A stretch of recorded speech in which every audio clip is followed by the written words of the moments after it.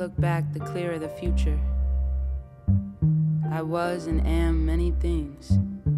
In this lifetime alone, I've worn many vessels, shape-shifting into what is, never fully feeling my bones stretch, so it was jarring to be here now and not know when a version of me had departed. Further proof, those versions of me probably never left. I feel like a hoarder. Maybe acceptance is an easier pill to swallow than letting go of the many things I hold close. What's closer than the skin you wear? It sheds countless times. Maybe it's easier to let it go when you don't notice. How can you miss something that was never there?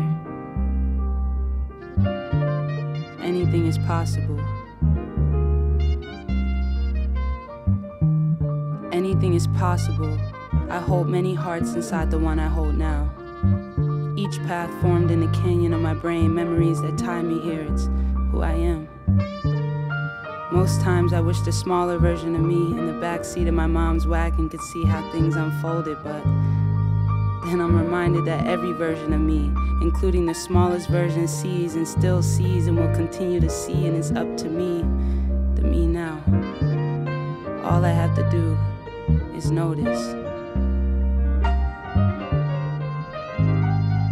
Anything is possible.